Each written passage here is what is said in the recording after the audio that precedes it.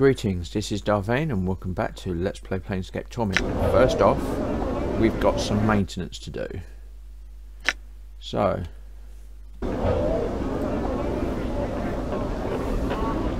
basically we're going back to the Mortuary section of the Hive, where we're going to collect on a couple of quests.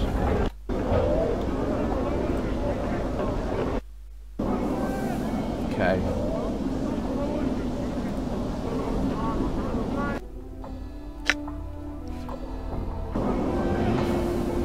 First off, let's head over here.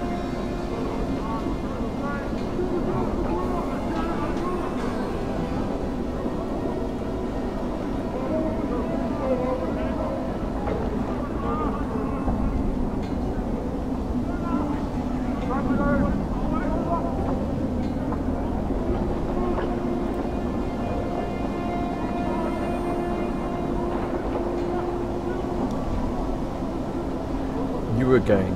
The woman turns to face you, her lips spinning back and snort. Have you news for Sevtar? Found the staff dogs barking and penned 3 of them in a dead book. Updated my journal. The powers be not blind to the justice this day. The woman reaches into a spud-like hair and draws forth a copper earring. Here you are. A pretty bit is she fetch. It's worth 33 coppers at least, I'm sure. Belonged to one of my sisters, but she won't be needing it anymore. Very well. Goodbye, Sevtar.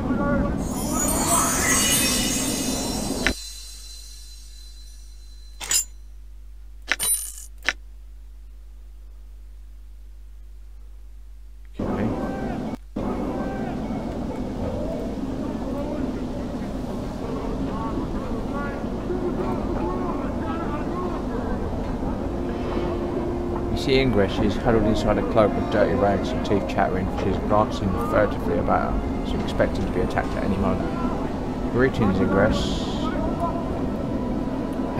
You. What is it you want me now?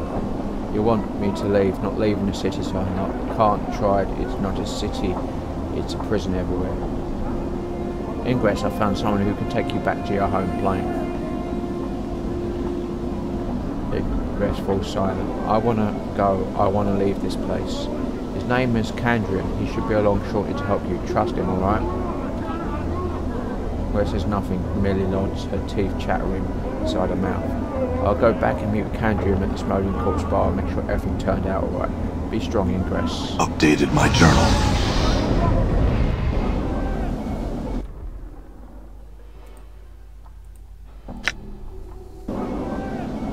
Done.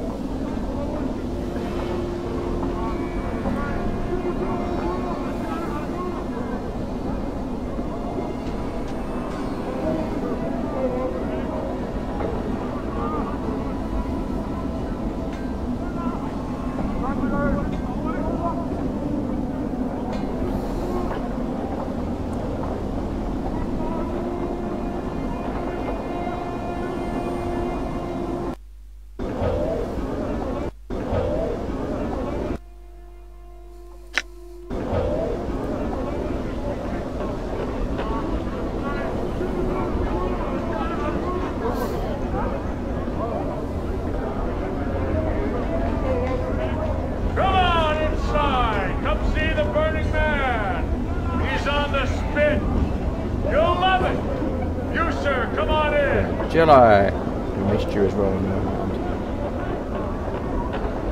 Come on in, buy a drink, See a thin man with stained clothes, a hooked nose and 2 stubby horns, big jutting from his forehead. He's stumbling about and muttering to himself. He thinks of brine, vomit and cheap wine. Greetings. The man switched brutally. What is it? What? Never mind, sorry to bother you.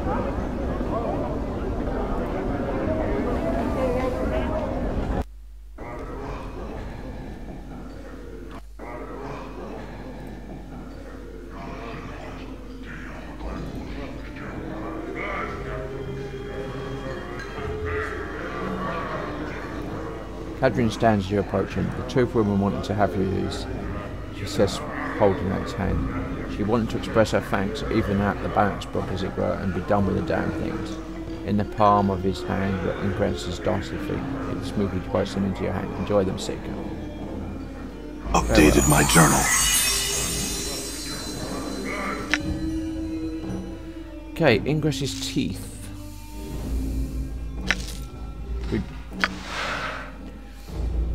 It's a handful of Ingress's living teeth. Apparently they didn't want to go with her back through the portal to her home plane. They rattle against themselves whenever they held too close together. They remind you of a bunch of creepy ivory hovering hopping bugs. Note, to change the teeth to a different type, select use. Teeth may gain new options and abilities as Morte goes up in levels. Yes. These are only usable by Morte.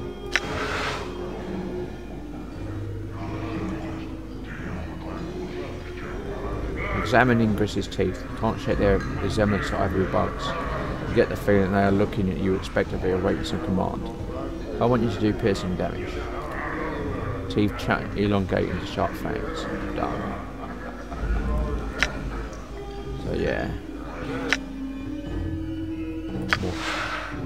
Morte's bite, 1 to 3 piercing.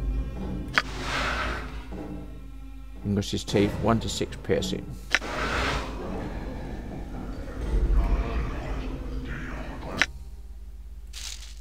Hey.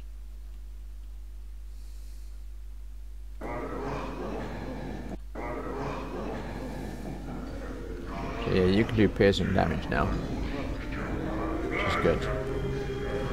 Let's have a look on. Let's do a catch up on a few journals. Yeah, we got what we want to do. I think we want to resolve the bar tab. Okay, what we've got. Find the source of Farrok's bodies for Emmerich. I spoke with dustman named Emmerich, who not only knew the collector failed, but was suspicious of Farrok's fresh supply of corpses that he was dropping off at the mortuary. Offered to look into the matter, and Emmerich promised to reward me for finding out where the corpses come from. Resolve the bar tab. Barkis, the barkeeper at the smoking corpse, asked me to take care of an outstanding bar tab. The victim is named Morte. Talk to Norok for Emmerich and do what Norok asks you. As part of my quest to join the Dustman Fund, Emmerich has asked me to speak to Norok, also in the government yard, and do what he asked me. Track down a thief disguised as a dustman. Norok, a dustman in the Gathering Dust bar, bade me to track down a thief disguised as a dustman and stop him from further soiling the faction's name with his actions. Okay, so look at what we've got. Defeat the intruder in the Guardian Mausoleum for the Spirit Guardian. Slain the intruding necromancer for the Spirit Guardian spoke with his power broken, the dead no longer walk. Pause, Norok will be pleased. I returned to Seftar to penning 3 of those starved looks in the dead book. She was grateful and gave me a copy earring as payment. Spoke to Calendar Nilborn at the Smouldering Corpse site, and he knew of the portal that Ingress walked through. I asked for his help and he agreed to guide her back. I went and told Ingress, then met Cadrin again. Turns out Ingress left 11 teeth as payment. I'll try not to spend them all in one place. For Agner from his dead contract. I brought Agner's contract to him and tore it into pieces before his eyes, freeing him of his obligation to the dustman. It's a matter of the Walking Dead. I returned to Note and told him I had solved the problem in the mausoleum. Okay. So who have we got? Ignis is a party member. There is a burning man hovering in the air over the grill in the Smouldering Corpse bar. His skin bubbles and chars. Flames pour from his tormented eyes, yet his expression is far away, almost as if he were reveling in the flames. Who else we got? Dakon. Dakon in Gifsaray, one of the tight-lipped people from Limbo. His skin is yellow and lined. He appears to be old, and pain haunts his small black eyes. He carries a blade of strange metal. Let's see what we've got. Barrier. Half man, half goat, all attitude. The Barrier are a rough and tumble warriors of a nomadic race. Straightforward people with a zest for life. From what they've seen, they tend to keep to themselves. Black Abishai. An Abishai is one of the least forms of betas, are a race of lawful fiends that seeks to impose cruel tyranny on the face of evil. A Black Abishai is the lowest of the Abishai, ranking below the green and the red forms. They are the infantrymen and skirmishers of the Blood War. They are malicious and compared to the rest of the Bastille race, not terribly clever. Eb Creekneys. Eb Creekneys is an old Harmonium member who seems to be content enough to sit in his chair at the Smouldering Corpse and run his mouth off for whoever will listen to him. It's a font of information if you can get past all the long-winded explanations. Fel. Fel is a fallen Dallas, a former servant of the Lady of Pain, and one of the few remaining priests of the dead god of portals, Eoska. He has achieved some renown as a tattoo artist, somehow bringing his pictures to a kind of life. Simply return to Fel with toys of your exploits and you can sketch them on your skin and allow you to draw strength from them. Giftsarray. The Giftsarray is the long-separated kin of the Githyanki, and where their former brethren are cool and vicious, the Giftsarray are quiet and reserved, burning with a passion that drives them far beyond the most mortals are capable of. They dwell in limbo, in ever-shifting seas of chaos, making their fortress homes impregnable against the attacks of natives of their plane. They speak in metaphors and legends and carry themselves with quiet nobility. Harlot. A sad fact of life, often the only way a woman has to survive is by selling her body and mind to males desperate for companionship and release. It is an unfortunate commentary on the hive that so many prostitutes litter the streets. See, huge sort of thug. Some folks are just born large. Some of them use their abnormal physique to intimidate others and travel through life terrorizing those who are smaller. They tend to favour brawn over brains, and sadly too often they get away with it. Lady of Pain. Merchant. In all places, in all times, there seem to be merchants. Their desperate grubbing for money and material gain is pathetic, yet their greed mirrors the commerce of the human soul. In Sigil, as in other places, they sell whatever anyone else is willing to buy. Class Townie. Power and wealth create privilege, a private law for those who know how to use them properly. When used correctly, they can create more wealth and power and keep a perpetuating cycle that shuts out the less fortunate and sometimes victimizes them. In Sigil, this means that you'll run into a superstitious breed of human whose experience tends to be limited by what is right and proper. This man is a fine example of that. Wizard. Some people devote themselves to a life of the blade, thinking with their hues. Others pursue a more larcenous clear, letting their fingers do the talking. Still more produce no special vocation, plodding dully through the tedium of their daily life. That's not the wizard.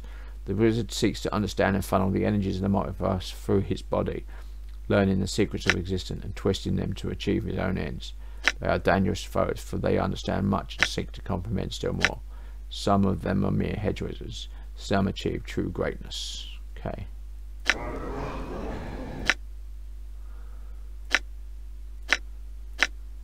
Journal. Lots to read, lots to read.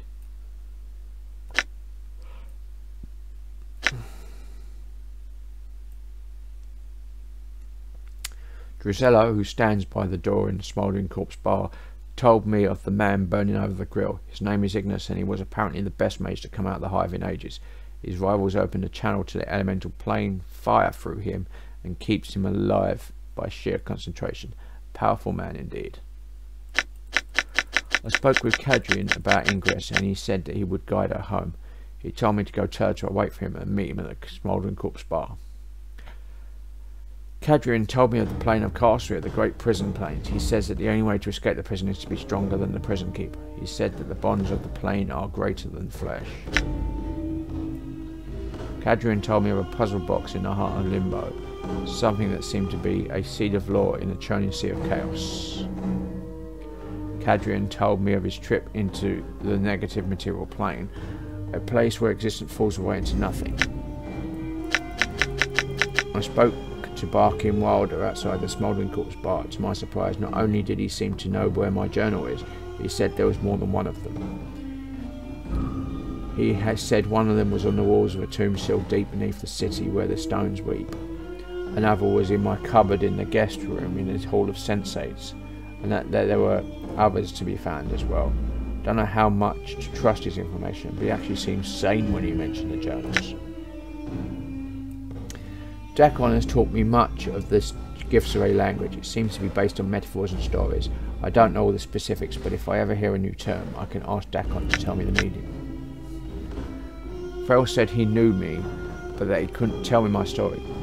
But the strangest thing was the reason. He said he cannot because he cannot change the nature of a man. I returned to Seftai after killing 3 of the staff dogs. In exchange, she gave me a copper earring for my services and thanked me for avenging her sisters. I told Ingress that Kadrian had come to help guide her back to her home. I'll meet Kadrian back at the Smouldering Corpse bar to make sure that everything turned out alright. On returning to Kadrian after he freed Ingress from Sigil, he presented me with a gift from her, her dancing teeth. Delightful. Okay.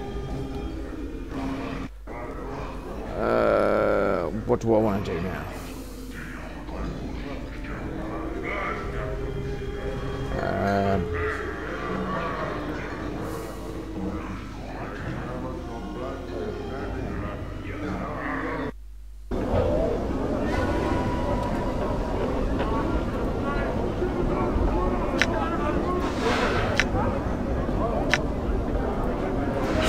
Blasphemy, idiot!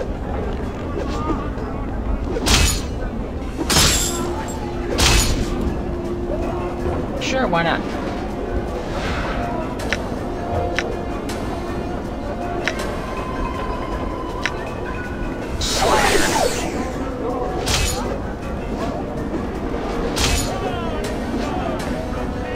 Die.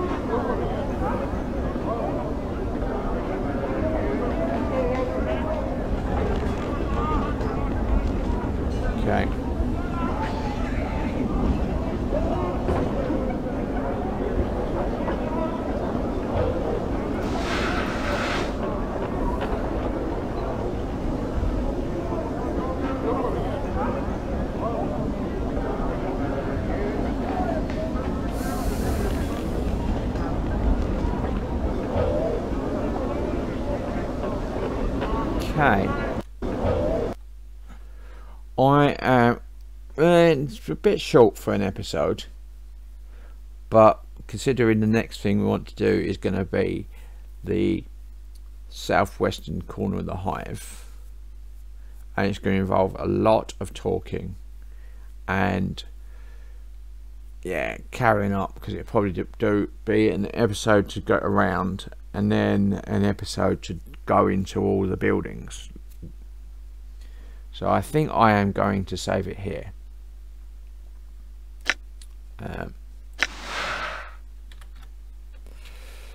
So yeah, this has been Vane doing Let's Play Planescape Torment. If you like what you're seeing here, be sure to like, subscribe, share, comment. Please consider sponsoring me on Patreon. And until next time, goodbye.